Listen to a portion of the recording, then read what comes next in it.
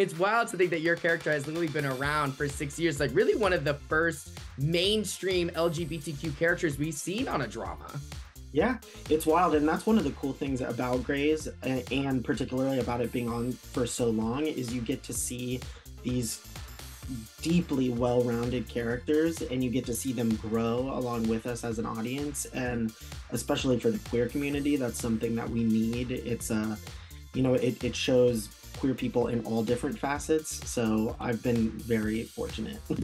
Yeah, I've absolutely loved seeing Dr. Levi's journey. Like, what has it kind of been like for you to like tackle all the different storylines and all the crazy forms of representation that's been thrown at Dr. Levi the past 6 seasons? It's really been a blast, and it's really mirrored a lot of my life. You know, he and I have sort of walked hand in hand through a lot of big life moments, and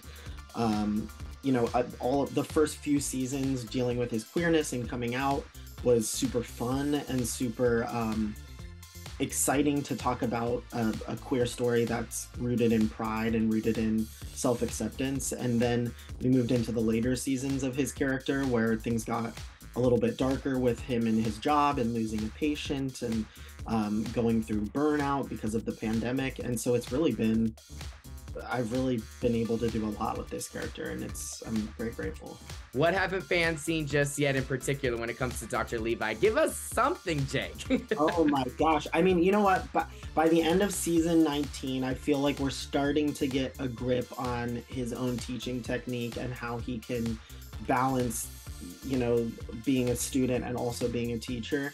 And I'm hoping that in season 20, we'll get to see him thrive a little bit more in that space. I keep going back to the blood storyline, the blood donation storyline for queer men specifically, because we talked about it quite a bit at the end of last season. And, even just with the recent news about the opening up of regulations, sort of, it feels like a tiny step forward, but not exactly what we're asking for. And so I would love to revisit that, honestly, to sort of educate people more on that.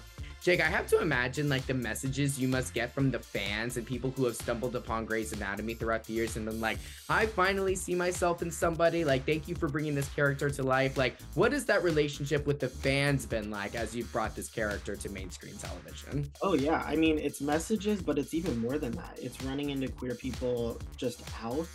And that's what I find really special, because you get to really connect with somebody on a personal level, and there's already this like immediate history between me and them, and that's been really, really nice. But honestly, it's been a whole ton of support, and I'm glad that I can give some of that and receive some of that.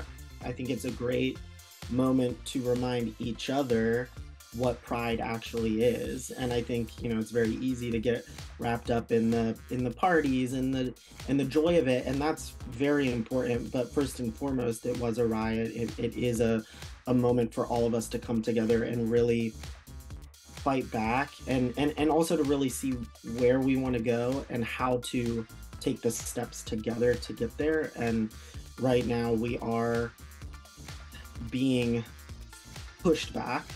We are there's huge things happening right now that are taking away the stuff that we fought for and the generations before us have fought for. And so it is important this whole year, this whole moment to fight back.